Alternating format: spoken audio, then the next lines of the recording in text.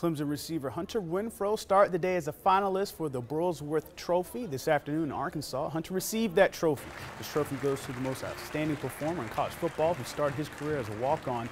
Previous winners include Baker Mayfield and Matt McGloin. Hunter, a Myrtle Beach native and Socastee product, carved out a role when joined the team in 2015. He's known for his clutch catches, 2 touchdowns in the national championship games, including the game winner 2017 over Alabama, and he holds the school record for most consecutive games with a reception.